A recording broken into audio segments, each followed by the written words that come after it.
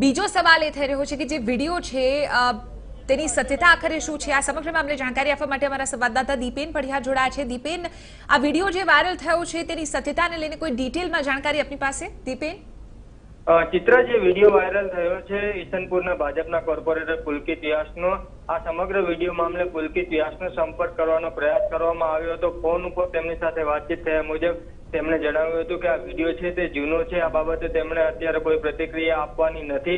અત્યારે હાલ પુલકિત વ્યાસ છે તે આ વિડીયોને લઈને અંડરગ્રાઉન્ડ થઈ ગયા છે। તેમનો જે મોબાઈલ નંબર હતો તે મોબાઈલ નંબર પણ તેમણે સ્વિચ ઓફ કરી નાખ્યો છે। તો સમગ્ર જે વિડીયો છે તે વિડીયો સત્ય હોય તેવું લાગી રહ્યું છે। જે કોન્ટ્રાક્ટરો હોય છે બાંધકામ કરવાના, એ કોન્ટ્રાક્ટરો પાસેથી ગેરકાયદેસર બાંધકામ કરવા માટેના જે પૈસા છે તે વિડીયોમાં માંગવામાં આવી રહ્યા છે। એક કોન્ટ્રાક્ટર છે તેમની પાસેથી 10 લાખ રૂપિયાની માંગણી કરવામાં આવે છે અને જે બાંધકામ હોય છે તે ગેરકાયદેસર બાંધકામ કરવા માટે વિડીયોમાં પૈસા માંગવામાં આવે છે। ત્યારે અત્યારે જે કોર્પોરેટર છે તે આ બાબતે કંઈ પણ કહેવા માટે તૈયાર નથી। ત્યારે જે વિડીયો છે તે વિડીયોમાં કોર્પોરેશનના અધિકારીઓ છે તેમનું નામ પણ કોર્પોરેટર દ્વારા લેવામાં આવે છે। તો સમગ્ર જે ગેરકાયદેસર બાંધકામનો જે ગોરખ ધંધો ચાલી રહ્યો છે તેમાં અધિકારીઓની પણ મિલીભગત હોય તેવું ચોક્કસથી લાગી રહ્યું છે। ત્યારે આ મામલે હવે કોર્પોરેશન છે તે કોઈ પગલા લેશે કે નહીં તે એક સૌથી મોટો સવાલ છે। જી ચિત્રા, બિલકુલ આભાર દીપેન સમગ્ર મામલે જાણકારી આપવા બદલ। તો અહીં જે રીતે અમારા સંવાદદાતાએ જાણકારી આપી તેઓએ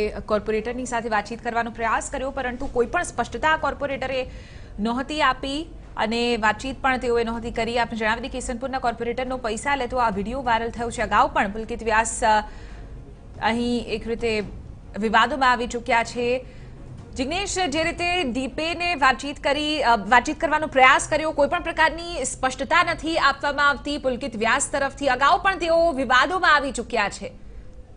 સ્પષ્ટ બાબત છે ચિત્રા કે અગાઉ પણ જ્યારે પણ ભાજપના કોઈ પણ કોર્પોરેટર હોય, કોઈ નેતા હોય કે કોઈ પણ કાર્યકર્તા હોય, જ્યારે પણ આ પ્રકારની ઘટના સામે આવતી હોય છે ત્યારે તુરત જ આ નેતા, કાર્યકર્તા કે મંત્રી તુરત જ ભૂગર્ભમાં સમાઈ જતા હોય તે પ્રકારની એક ચિત્ર બહાર આવતું હોય છે અને તેઓ મીડિયા સામે કે કોઈ પણ પ્રકારે બહાર રહેવાનું તેઓ ટાળતા હોય છે। જ્યારે પણ પાર્ટી દ્વારા તેઓને સૂચના આપવામાં આવશે કે હવે તેઓ આ બાબતે પોતે જ સ્પષ્ટતા કરે ત્યારે તેઓ આ પ્રકારની ઘટના બાબતે સ્પષ્ટતા કરતા હોય છે। પુલકિત વ્યાસનું પણ આ જ પ્રકારે જોવા મળી રહ્યું છે કે હાલમાં તેઓ ભૂગર્ભમાં સમાઈ ગયા હોય તે પ્રકારની ઘટના જોવા મળી રહી છે। મીડિયા સાથે વાતચીત કરવાનું તેઓ ટાળી રહ્યા છે અને જ્યારે હવે પાર્ટીમાંથી સૂચના આપવામાં આવશે, સમગ્ર બાબતની પુષ્ટિ કરવામાં આવશે અને તપાસ કર્યા બાદ પાર્ટી જ્યારે સૂચન કરશે કે આ બાબતની સ્પષ્ટતા પુલકિત વ્યાસ પોતે જ કરે ત્યારે પુલકિત વ્યાસ બહાર આવશે અને તે જ આ પ્રકારે આ ઘટના પરથી પોતે સ્પષ્ટતા કરશે।